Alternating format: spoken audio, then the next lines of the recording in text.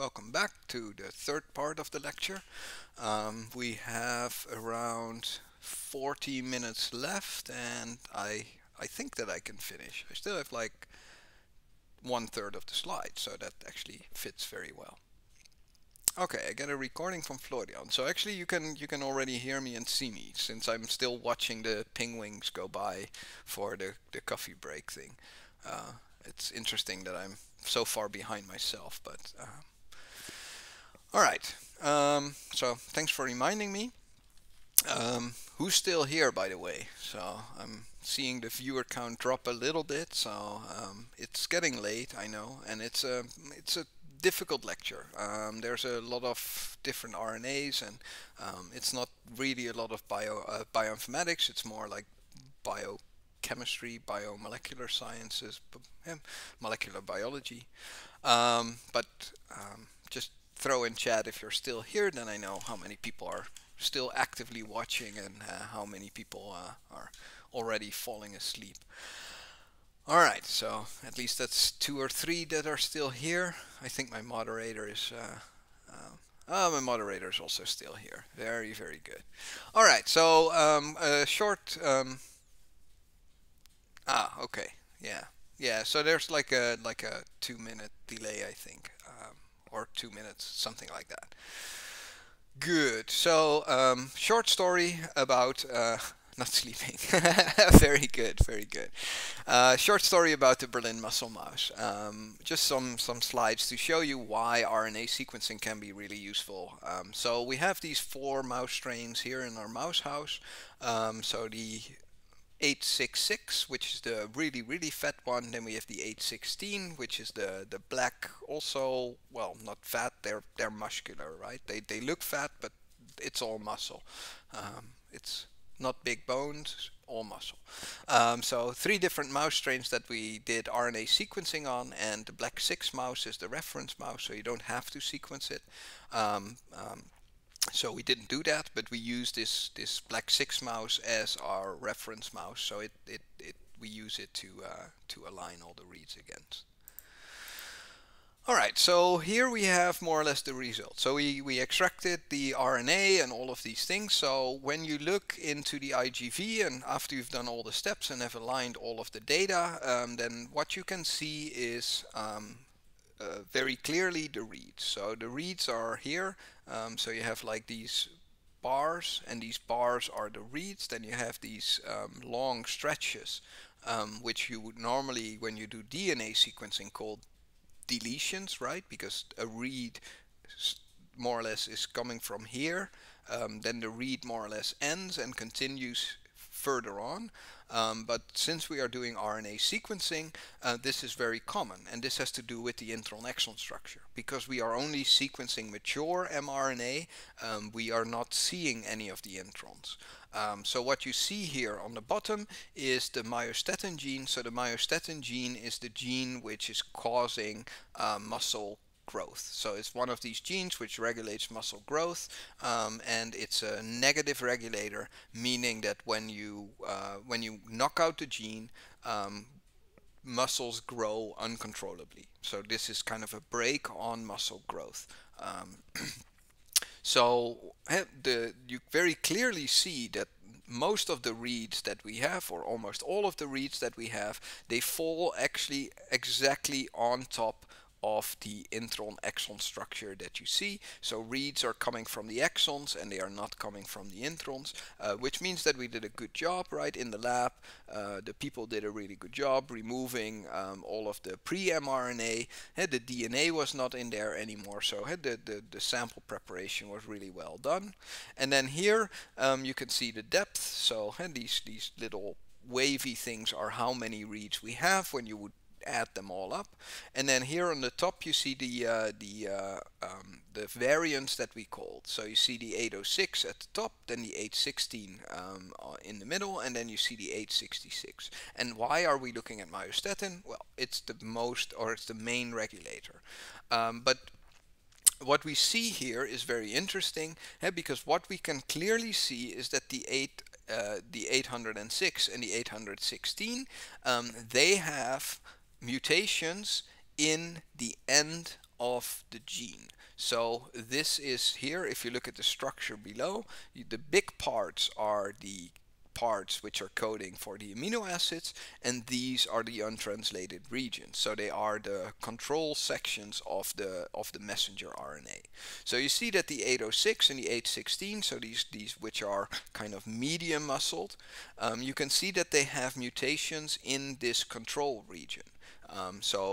That is probably the reason why they have more muscles than a standard mouse, is because the expression level of this gene is changed, causing in these mice to have that these mice have slightly lower amounts of myostatin, meaning that muscle growth is not inhibited as much, they just become a little bit more muscled. But for the 866, you see that there are no mutations in the end, but there's a single mutation here. And this mutation here is actually a little deletion. So there's a little deletion which deletes part of this myostatin gene. And this is causing this mice to become extremely muscular, because this little deletion actually makes it so that this gene is completely inactivated. And because this gene is completely activated, muscles can grow uncontrollably.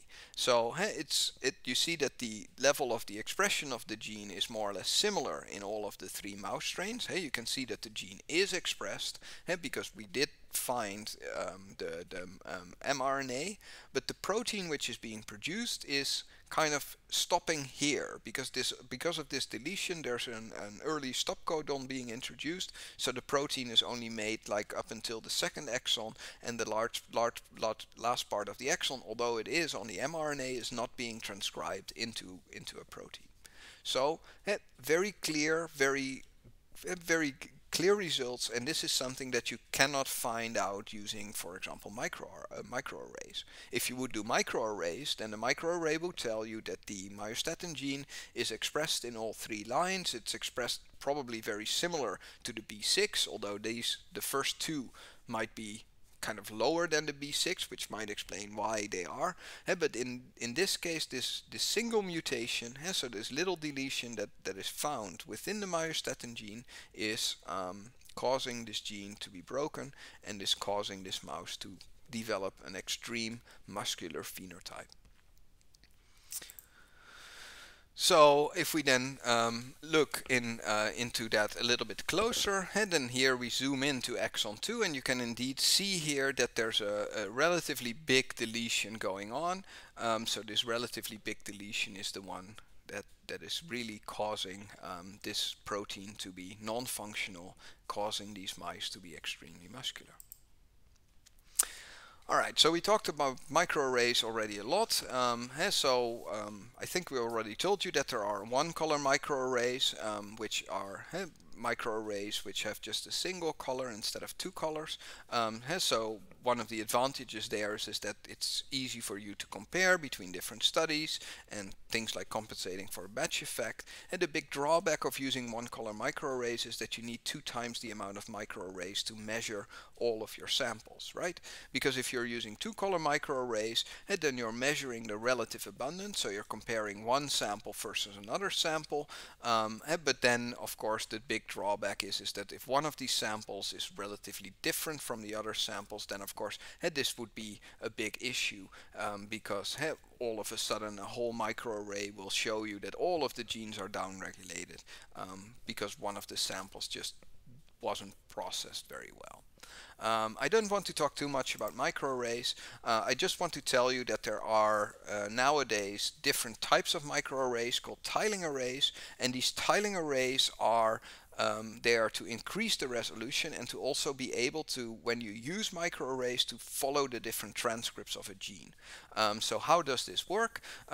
Well, instead of having probes which are targeting genes very specifically, you can have probes which tile across the whole genome. So these microarrays have like millions and millions of probes on there, and these probes can be either partially overlapping or non-overlapping. But what happens is that every part of the genome, so every section of the genome, has a microarray probe targeted towards it. So there are probes that are also in the introns, and usually you also tile both sides sides of the DNA strand to make sure that you catch also genes which are on the negative strand. So the big drawback of these tiling arrays is that a lot of the probes on these arrays are non-functional, because microarrays measure RNA. And of course, not all of the genome is being transcribed into messenger RNA. You have introns which are not caught, and so all of the probes which are located in the introns will not work, because there won't be any signal coming from them, because these parts are not in the mature mRNA. But this is one of these ways that the microarrays try to kind of be as informative as DNA sequencing. And tiling arrays are relatively expensive, but they are still a lot cheaper than doing a full RNA-seq experiment, which is much more expensive. So tiling arrays have an advantage of having an increased resolution because you have tiles across the entire genome.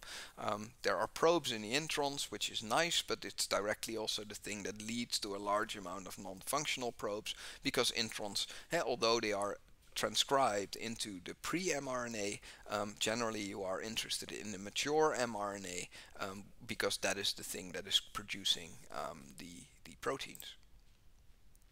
Again, this same slide, I think we already had it. So when you do bioinformatics analysis on microarrays, these are the several steps that you go through, and it's just something to remind you guys that I do want you in the end to know which steps are there when you do a microarray experiment.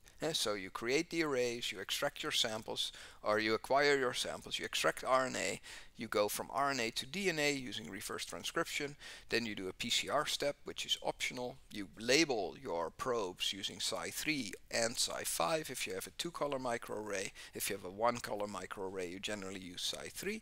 Then you do hybridization, you scan the arrays, it produces a TIFF file, which is just an image file. This image file is then processed in such a way that you do data storage, which is generally done in a cell format, and then you do data normalization, you extract the expression levels, and you do some clustering on the gene expression, and then you try to interpret the data that you get from your microarray. And during the assignments, we will do the normalization and the extraction of expression level step using R. So again, a little bit of R. I think it's mostly copy-paste, but there are like 1 or 2 steps where you have to add a little bit of code, and you have to kind of struggle with the data to see if you can get something meaningful out of there.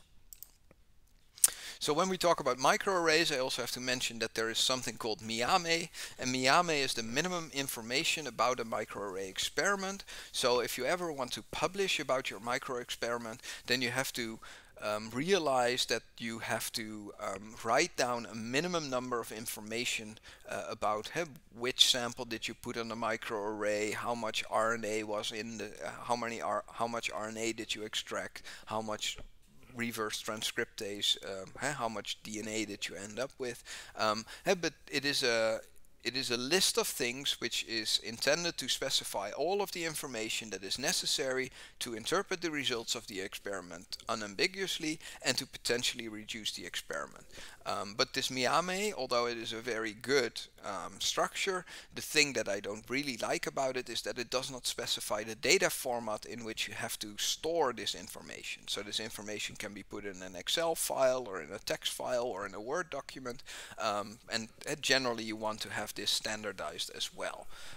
But realize that if in the future you are thinking about doing a microarray experiment, that there is just a standard that you have to adhere to, that you have to write down all of the different steps of the experiment, and that every step that you do has to have like a part of information which you have to record so that someone else can redo the experiment, and that you can allow interpretation of this experiment. Alright, and then we get to the part where it's going to be fun, or at least the thing that I think is really fun, and that is the free microarray data. So like I told you guys in the beginning, free microarray data is available, and there are two main sources of free microarray data. One of them is Gene Expression Omnibus, which is run by the NCBI, and that has around 25,000 microarray experiments stored in there, so around 600,000 arrays. So 600,000 free microarrays that you could just download and do analysis on. So the Gene Expression Omnibus only provides storage and retrieval. So anyone can upload data there, and that is also one of the drawbacks, because they don't do any curation. The data is more or less unsorted. They do follow this Miame standard, but it is very difficult to exactly see how good an array is, or what the exact conditions were under which they ran the experiment. Then there is also another database called ArrayExpress. This has slightly less experiments in there, but they have much more arrays. So in total they have their archive, which around 24,000 experiments, around 700,000 free microarrays that you can get. Of course, there's some overlap between the two databases. But the nice thing about the ArrayExpress is that it is curated. So they have a gene expression atlas set, which is around 5,000 to 6,000 experiments, around 130,000 arrays, which are manually curated and re-annotated of the archive data. So that means that this data is of really, really high quality. So if you are lucky and you're looking for, I want to have, for example, this plant, and I want to have a certain leaf, or I want to have the flower, and I want to have gene expression data done on this exact part of either my plant or of my mouse or of my cow that I'm interested in, then if they have this data, you can get this data for free. So you don't have to do the experiment yourself. You don't have to buy 100 microarrays. You can just download this data from them. So they provide storage, retrieval, and a couple of analysis tools which you can do online. And they have different biological conditions and experiments, or at least in the Gene Expression Atlas. These are all curated, so that means that you can actually compare across different experiments, which is a really, really nice resource. And again, there's probably like a couple of Nature papers still hidden inside of this data amount that they have there. So just by downloading some of the data, asking the right questions, you can probably get some really nice high-scoring publications out of these two data sets. So the Gene Expression Omnibus, you can find it here at ncbi.geo, and it looks like this. It's a public functional genomic supporting Miame. Array and sequence data are accepted. Tools are provided to help users query and download, and curated gene expression profiles. So they do have some curation, but not for the raw data that you get there. And the website looks very simple. It's just a very basic keyword or geo accession. So you can fill in your keyword here, press search, and then see if any of the data or any of the microarrays that you find are suitable for your experiment. So if you look at the Gene Expression Omnibus that lives here, wait a second. It's the same database, so this is still geo. So if you search, then you get an overview of how it looks. So you see that, for example, there's acute dengue from patients, so whole blood. You have embryonic stem cells. So there's a lot of different data in there. So if you ever are interested in, well, I have done an experiment and I think that this is the gene that might be responsible, then you can look and see in geo to see if you can find more data or microarray data to back up your kind of conclusions there. All right, did I not make a nice... I didn't do a one from ArrayExpress. I actually thought that I actually put a... This is geo, this is geo. Okay, I put in 2 slides of geo. I wanted to have 1 slide of geo and 1 slide of ArrayExpress. But the ArrayExpress, just you can just find it. Alright, so then there's of course more free mRNA expression data, and one of the things that I think is a good database to have a little bit of a look in is BioGPS, and here they took a slightly different approach. Here you have different expressions across different cell types, so across different tissues. So if you're interested in, okay, so I find, for example, the myostatin gene in my experiment, and now I want to know in which tissues is this gene expressed, then you can query BioGPS, and then they will show you in which tissue your gene is expressed, and at which level. So sometimes it's very interesting to know that the gene that you are working on is also expressed in a different tissue, which might lead you to say, well, but if my gene is expressed relatively highly in a different tissue, then I might want to kind of extract RNA from that tissue instead of from the tissue that I originally started looking at. And this, so for example, the myostatin, if you figure out that it's much higher expressed in skeletal muscle than it is in heart, then of course you would do skeletal muscle instead of doing heart. But BioGPS, they have a very good overview of in which tissue which gene is expressed, and of course you can also get access to the raw data and download it. If you want to get free sequencing data, so free DNA and RNA sequencing data, you can use the Sequence Read Archive from NCBI, formerly known as the Short Read Archive, but they renamed themselves to Sequence Read Archive, and it lives there. They even have like a cloud availability so that you can directly do the analysis on an Amazon instance instead of having to download it all to your own computer. And the nice thing here is that the download of the data can be done via the command line. So you can use the SRA toolkit on Mac OS X, on Windows, and on Linux to automatically download data sets from their repository. So they have a lot of sequencing data in there. This is how it looks like when you go to the website. It looks very well, Windows 95 in a way. Like it's not fully like responsive web design or the most beautiful web design, but in this case it's about the data which is in there. So for example, I did a search for how many SRA related objects there are related to COVID-19. So you can see that there are almost 142,000 publicly accessible SRA experiments where they did sequencing on coronavirus 19, and you can also see that there is like 74 studies. And so a study can have multiple experiments, and you see that in total there are 139,000 samples which have been deposited to the SRA archive. So it's really like a massive database. And of course they also couple to Geo, so you can see how many gene expression omnibus data sets are related to here. So it kind of combines on the one hand access to the sequencing data, and on the other hand access to the microarray data, all in one go.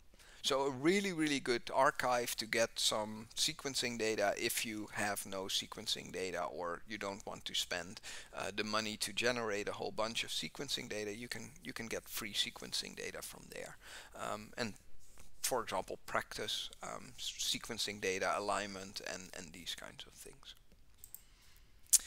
Alright, so the last part, I have like 10 slides left, but I think we can go through it quite quickly and still finish at 5, is structure of RNA. So I told you that RNA, when you write it down, people always have the idea that it's just a linear molecule, right? If you think about messenger RNA, you always see these linear pictures with introns and exons. But RNA, since it's a biochemical active it's more or less something which is biochemically active. It has a secondary and a tertiary structure, and the 3D, so the tertiary structure, kind of determines how the mRNA kind of works. And so if you look at this cloverleaf design of the tRNA in the real world, more or less, if you would look at it in my 3D visualization app, then it would look like this. So the colors here are the same as the colors here. So you can see that although we are always saying that, well, you have the anticodon arm and you have the, you can see that in in 3D, some parts are much closer together as that you would expect, just based on either their linear sequence or even based on the secondary structure. But you can see that the secondary structure, in a way, is more, or is closer to the 3D structure than that it actually is if you would write it out on a linear scale. And so RNA, the function, or the way that RNA works is based on the 3D structure of the RNA, and you can see that the RNA itself is formed in a way which allows it to have this function, right? So it's not this like helical thing which is here on the side, which people always imagine it to be. No, it's really a 3D kind of working object. It's more like a crane. If you would describe like a blueprint of a crane, then it would not look like the eventual machine. And RNA in that sense is kind of a machine thing. So one major task of bioinformaticians is to predict the structure of RNA. So predicting the secondary and the tertiary structure of RNA. And there are literally thousands of tools available that predict or do predictions of the secondary structure of RNA. What they do is they take a sequence, RNA or DNA, and create a highly probable annotated group of secondary structures, and then they order them by lowest free energy, and then they do like predict a secondary structure. So a couple of examples are things like RNA fold, context fold, or RNA shapes. And I wanted to go through the analysis of how do you go from a primary structure, so just a sequence, to a secondary structure, and tell you a little bit about how you can kind of interpret these results. So the RNA fold web servers looks like this. So you go to this address. There's RNA fold running here, and here you just have you can just paste or type your sequence in, and then you can select which algorithm you want to use. I always use the first one, the minimum free energy and partitioning function, and you can say that I want no GI pairs at the end, so you have a couple of options which you can allow to kind of tweak the prediction, but the prediction is actually very simple. It uses kind of a machine learning method which has been trained based on the secondary structures of other RNA molecules to kind of predict the structure of a new RNA molecule. So one part machine learning, one part using kind of the minimal free energy. So doing a kind of a in silico prediction of how this molecule would fold when you put it into water. So one of the things that I wanted to show you guys is, well, if we think about, for example, SARS-CoV-2, one of the RNA viruses which is out there, then it has like this envelope protein, right? So this envelope protein is on the outside and the spikes are embedded into it so that it can kind of enter the cell. But of course the RNA of the virus itself also has a certain structure, and this structure can also cause other side effects.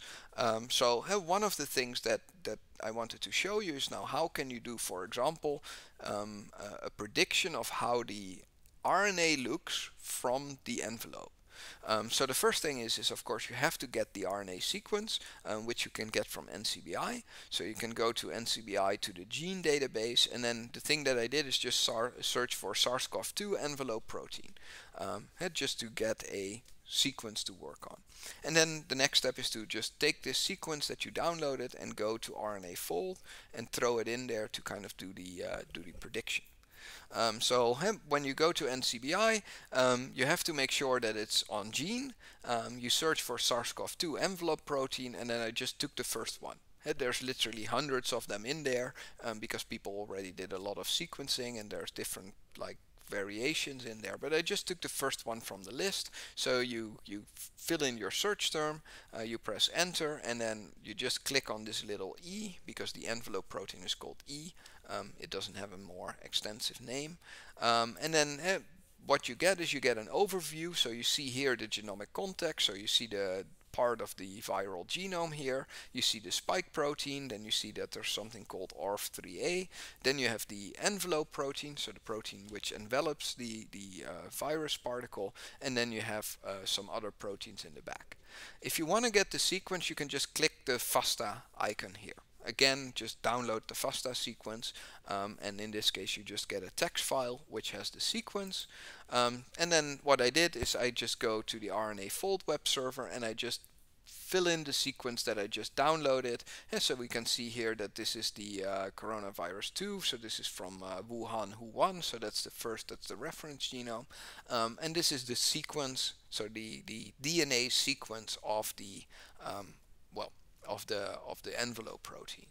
And then I just click proceed, like I just used the default options, and then what I got back was something which looks like this. So this is the structure of the RNA protein which is encoding for the envelope protein of SARS-CoV-2. So here you can see that I have two different colorings. These are two slightly different prediction methods as well. So this is the MFA secondary structure. So this is the secondary structure based on the lowest free energy. And this is the secondary structure based on the centroid. So the centroid is the structure that comes up most often. It's kind of the average structure. So hey, it does the structure prediction. So it predicts like 10,000 different shapes, and then this is the shape which has the lowest free energy, and this is the shape which was predicted most of the time. You see the coloring. So in this case the coloring is based on the base pairing probability. So here you see that there's a high probability because the scale is inverted here. So 1 is high probability and 0 is low probability. So you can see that there's a high probability that there are like a couple of these spikes on the RNA molecule. And then on the other side I colored it by the positional entropy. So the positional entropy is how much wiggling room is there in the prediction. So you see that this part actually has no wiggling room. It is probably really, when you would look at it, then these base pairs would kind of bind together and then this loop would be there. But for this part it is less clear.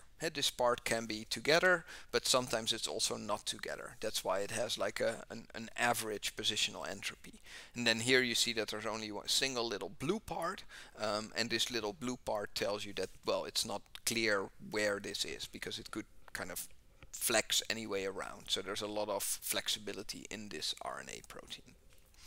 So this is then how the secondary structure would look like, and together with this secondary structure you can go into a tertiary structure prediction, and then it will kind of see how it can fold in 3D, and then it will also do a prediction. Well, it might be that this part is, for example, very close to this part, because it could be like wrapped together.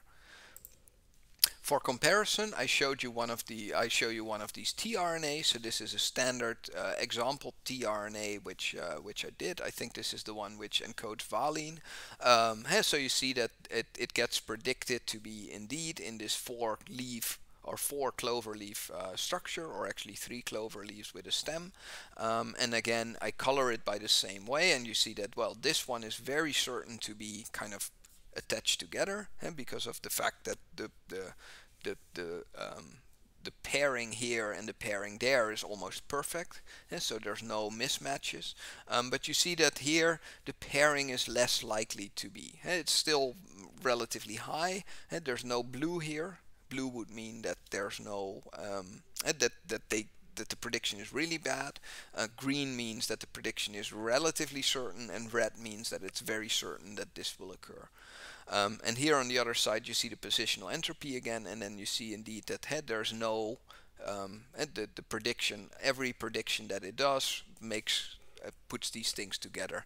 And then you see also that here these 4 are always very, very close together in a loop, but it's less clear here. There could be a little bit more wiggling room in how these things are folded.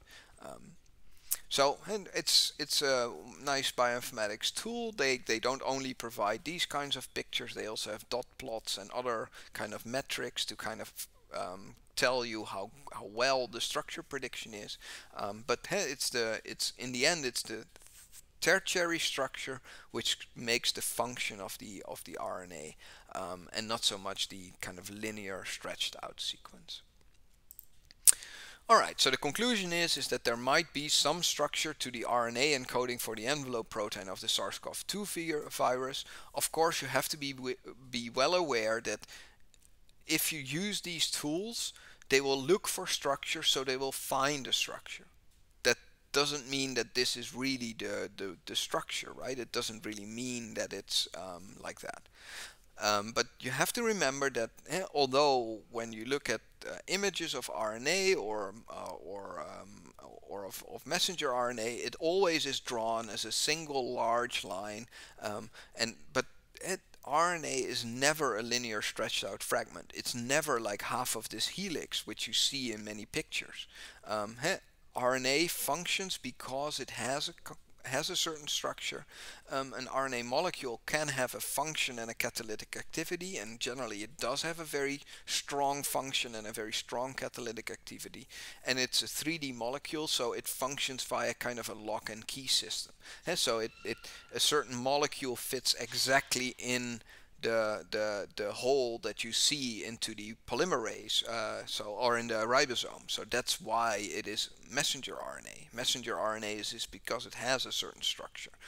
Catalytic enzymes or catalytic or ribozymes, they have a certain function just because they are folded in a certain 3D structure. Alright, so a word of advice: don't blindly trust any prediction without any experimental confirmation. And in many of these tools, not in the RNA-Fold web server, but in many different predictions that are there for RNA structures, you can include some experimental constraints. So if you have measurements on which base pairs in the RNA molecule are relatively close together and which are relatively far apart, then you can have this flow into the prediction that you're going to do. And there's also a big database from the University of Leipzig, which has validated tRNA structures and other RNA structures. So they do tRNAs and microRNAs and long non-coding RNAs, and they predict, they have validated structures. They also have some predictions in there, but these are more or less, hey, if you want to know how does my RNA molecule look, how does the 3D structure look, then you can go to this web address, and then the bioinformatics groups in the University of Leipzig, they have a really good database on validated tRNA structures, and also other RNA structures. And some of them are predictions, but they mention it very clearly if it's a prediction or if it's a validated structure. Alright, so a lot of things that we talked about today. I talked about the history, the DNA versus RNA, so what are the differences? So the backbone is slightly different, you have a different base pair in there. RNA is often chemically modified, so the base pairs can be kind of changed, like we saw with the uracil, pseudo-uracil. We talked a little bit about mRNA expression, not a lot. We talked about RNA sequencing. I showed you the example of our Berlin muscle mouse, where you can clearly, or where it's very clear that this small deletion inside of the myostatin gene is the thing which is making this 886 mice so extremely fat. We talked about the structure of RNA and about where you can get free mRNA data and free sequencing data, and about how to do a little bit of structure prediction using the RNA-Fold2 server. So for me, that's all for today. Oh, I didn't include a question slide. So if you have any questions, just let me know. Then it's time for you guys to do the assignments. I didn't put them on Moodle. I will do that directly. So if you want to start, let me directly do that actually. Moodle, and there, login, Bioinformatics, turn editing on, add a topic, no, add an activity or resource. I want to add a label, there you are. Lecture 4. Hello. I'm still doing the lecture, so. over there. And then I will upload the assignments for lecture 4.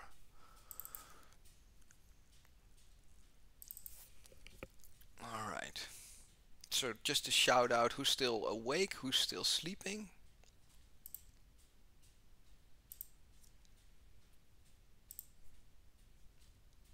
See, at the end I lost everyone. Everyone's sleeping already.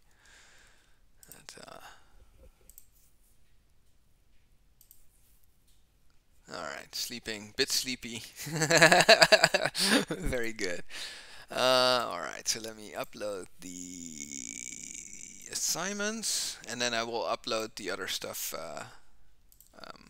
tomorrow, because I want to go home as well, because I'm also relatively tired.